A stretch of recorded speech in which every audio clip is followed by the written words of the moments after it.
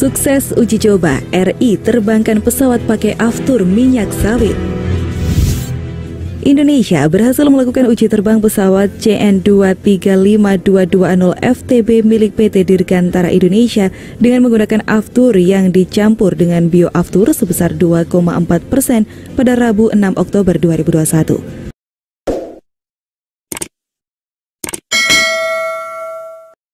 RI sudah berhasil memproduksi aftur dari bahan baku sawit atau bioavtur sebesar 2,4%. Ini merupakan aftur dengan kandungan 2,4% minyak inti sawit atau refined bleached decommissioned palm kernel oil atau RBDPKO menggunakan katalis merah putih buatan ITB. Bioavtur yang dikenal dengan nama Jet Aftur 2,4 atau J2.4 ini berhasil diproduksi di kilang Cilacap Pertamina. Tidak berhenti di bioavtur 2,4%. Menteri ESDM Arifin Tasrif punya target agar RI bisa memproduksi bioavtur 100%. Menurutnya, penelitian dan pengembangan akan didorong untuk mencapai bioavtur 100%. Selain itu, pemerintah juga berharap penggunaan bioavtur ini bisa diterapkan di semua maskapai Indonesia dan juga penerbangan mancanegara. Oleh karena itu, menurutnya dibutuhkan dukungan semua pihak.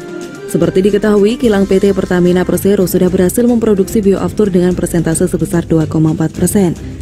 Menurutnya, serangkaian uji coba teknis dilakukan pada 8 hingga 10 September 2021 lalu.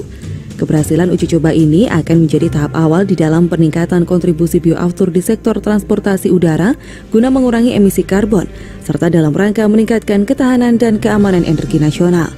PT Pertamina Persero dan ITB melakukan uji coba co-processing kerosin dengan minyak nabati untuk menghasilkan prototipe produk bioavtur.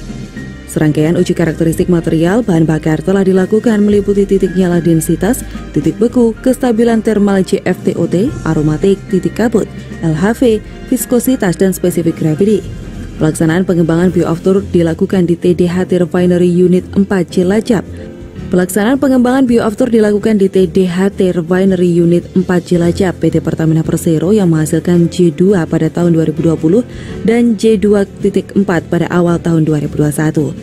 Adapun bahan bakar campuran bioavtur dihasilkan dari bahan baku 2% dan 2,4% refined bleached decommissioned palm kernel oil dengan menggunakan katalis merah putih. Dalam rangka memenuhi kepentingan hukum kelaikan udara, dilakukan analisa sifat fisika dan kimia dari J2 dan J2.4 maupun Jet A1 oleh Lemigas ESDM. Adapun sampel yang dikirimkan ke Lemigas diambil dari tangki di GMF agar lebih mewakili karakteristik bahan bakar. Proses evaluasi aftur dan bioavtur diperlukan sebelum pelaksanaan pengujian di tes sel, di mana hasilnya harus memenuhi ASTM D1655 dan SNI sebagai panduan limit sifat fisika jenis aftur dan bioavtur yang boleh diisikan pada tangki pesawat udara untuk digunakan dalam penerbangannya, yaitu terdiri dari freezing point, lower heating value, dan specific gravity. Hasil uji Lemigas menunjukkan bahwa produk J2.4 dapat memenuhi spesifikasi bahan bakar aftur sesuai surat keputusan Direktur Jenderal Migas nomor 35 tahun 2021 atau dapat dikatakan secara spesifik, produk ini dapat digunakan sebagai pengganti aftur murni. Saat ini Pertamina telah berhasil memproduksi bioavtur 2,4% atau yang biasa dinamakan Jet Aftur 2,4. Setelah produksi bioavtur 2,4%, Nika menyebut Pertamina akan segera memproduksi bioavtur 5% atau J5. Nika mengakui bahwa pengembangan bioavtur ini cukup terlambat, sehingga diharapkan peningkatan akan bisa dilakukan dengan lebih cepat. Dengan demikian, ini akan mengurangi ketergantungan impor. Diana mengatakan, dengan program ini, maka dalam setahun kira-kira volume bioavtur yang sudah diproduksi mencapai sebesar 120.000 kiloliter per tahun, dengan asumsi konsumsi aftur per tahun sekitar 5 juta kiloliter. Dadan menjelaskan, BBM jenis biodiesel dulu pemanfaatannya juga dilakukan secara bertahap, mulai dari biodiesel 2,5% sampai dengan biodiesel 30% yang saat ini berjalan.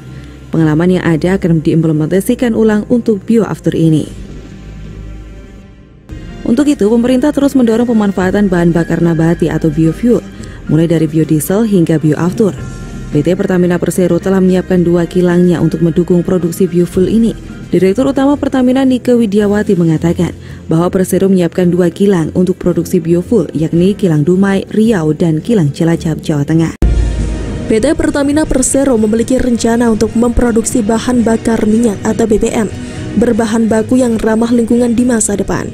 Vice President Strategic Planning Refining and Petrochemical PT Kilang Pertamina Internasional Prayitno mengatakan pihaknya akan memodifikasi salah satu unit kilang Cilacap, Jawa Tengah untuk mengolah 100% minyak sawit mentah atau crude palm oil atau CPO.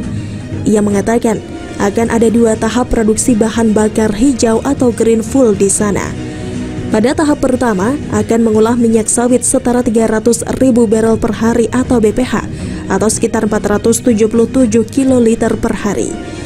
Lalu fase 2 akan mengolah setara 6.000 BPH yang artinya kapasitas akan meningkat 2 kali lipat. Selain kilang Cilacap, pihaknya juga akan melakukan hal yang sama di kilang Pelaju, Sumatera Selatan. Namun bukan modifikasi, melainkan membangun baru kilang hijau. Pihaknya berencana membangun baru biorefinery berkapasitas 20.000 BPH dengan bahan baku CPO. Dia menjelaskan Pertamina sudah mulai melakukan uji coba mengolah CPO menjadi green diesel sejak Desember 2014 dengan komposisi minyak sawit sebesar 7,5%. Kemudian pada Januari 2019 dilakukan kembali uji coba mengolah CPO menjadi green diesel di kilang Dumai, Riau dan ditingkatkan porsinya menjadi 12,5%. Artinya 12,5% CPO dicampurkan dengan bahan bakar fosil atau fossil fuel di kilang yang sudah ada. Lalu pada bulan Juli 2020 Pertamina sudah bisa mengolah 100% CPO menjadi green diesel di kilang Dumai. Prayitno menjelaskan bahwa 100% CPO ini benar-benar tanpa campuran fosil fuel. Produksinya kini dikenal dengan D100. Sukses uji coba, RI terbangkan pesawat pakai aftur minyak sawit. Indonesia berhasil melakukan uji terbang pesawat CN235-220 FTB milik PT Dirgantara Indonesia dengan menggunakan aftur yang dicampur dengan bioavtur sebesar 2,4% pada Rabu 6 Oktober 2021. Bioavtur ini merupakan produksi aftur dari minyak inti sawit refined bleached digunakan palm kernel oil atau RBDPKO dengan menggunakan katalis merah putih buatan ITB dicampur dengan kerosin di kilang Cilacap Pertamina. Hasil pencampuran 2,4% bioavtur ini dinamakan J2.4. Khusus J2.4 artinya campuran RBDPKO di kilang co-processing ini mencapai 2,4%. Adapun uji terbang tersebut sukses dilakukan dari rute Bandara Hussein Sastranegara Bandung, Jawa Barat ke Bandara Internasional Soekarno-Hatta, Tangerang, dan juga rute sebaliknya.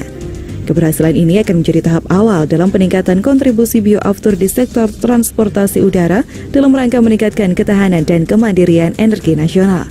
Ini merupakan upaya mendorong percepatan energi baru terbarukan atau EBT dan pengurangan emisi gas rumah kaca pada transportasi udara.